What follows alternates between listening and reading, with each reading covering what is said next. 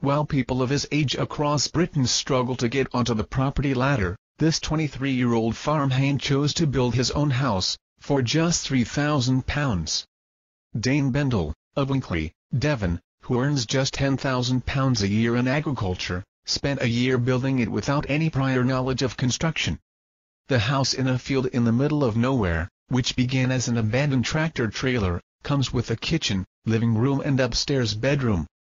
Mr. Bendle said, "On the money I'm earning, it would take me ages to pay back any kind of loan, and I didn't want to be in debt for the next 30 years.